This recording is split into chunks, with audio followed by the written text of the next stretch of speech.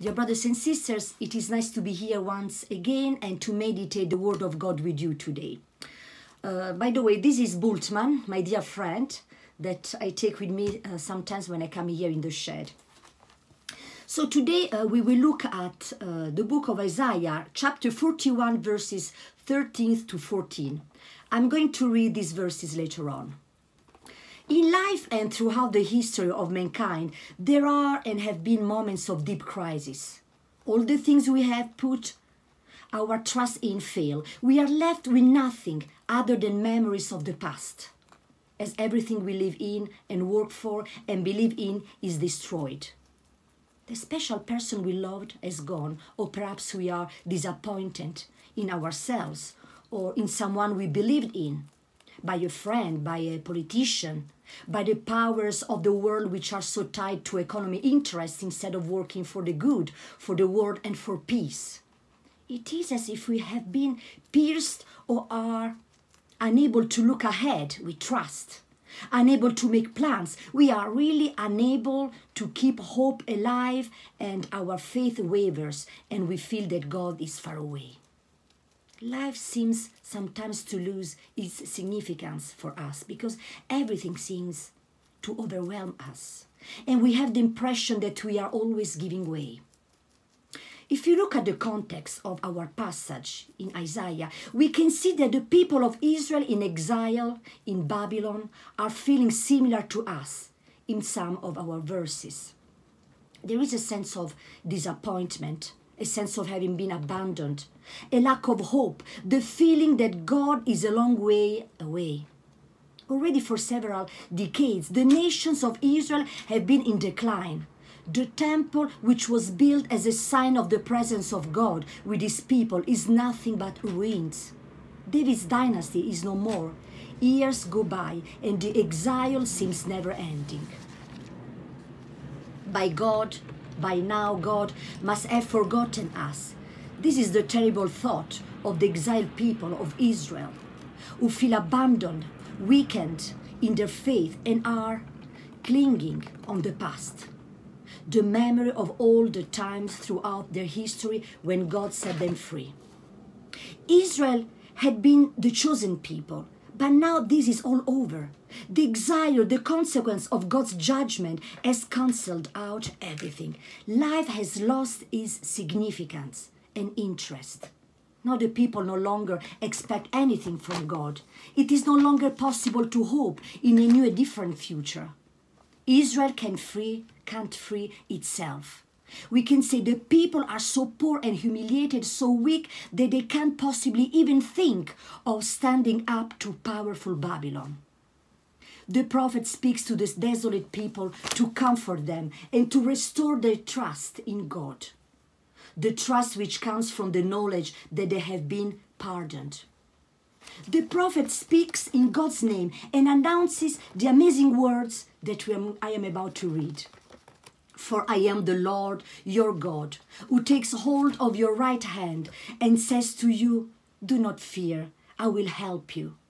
Do not be afraid, O warm Jacob, O little Israel, for I myself will help you, declares the Lord, your Redeemer, the Holy One of Israel.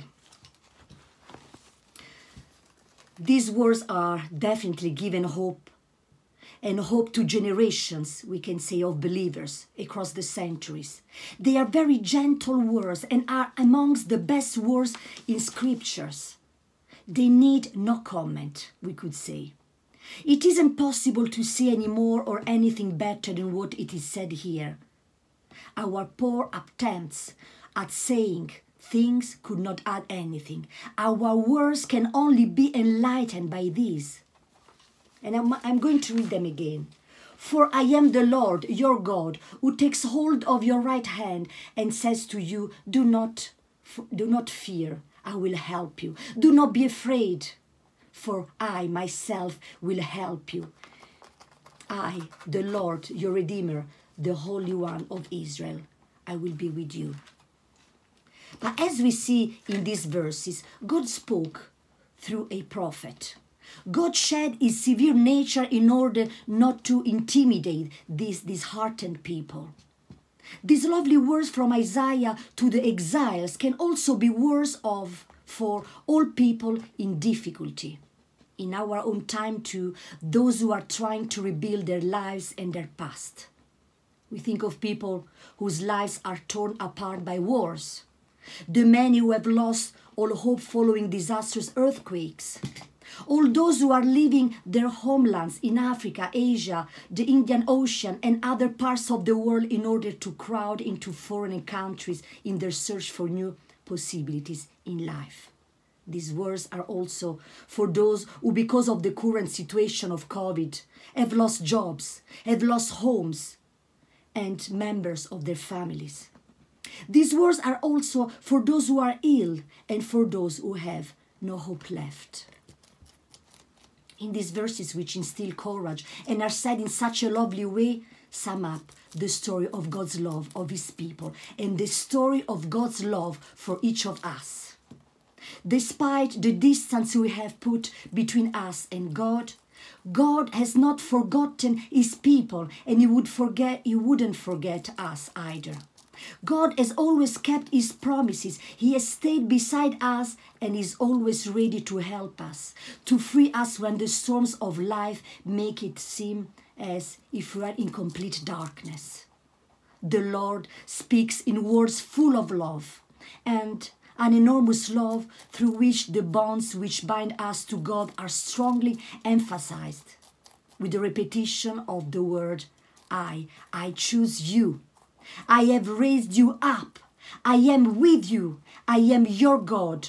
I am your strength. I am your help. I sustain you. I and no one else. I only.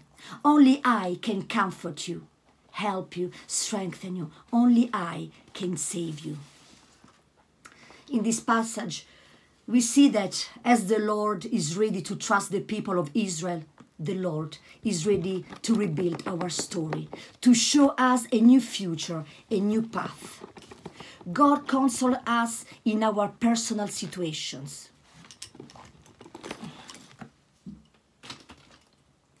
We also often live difficult situations, great suffering, and we also need to hear words which will help us in life, which will comfort us and strengthen us.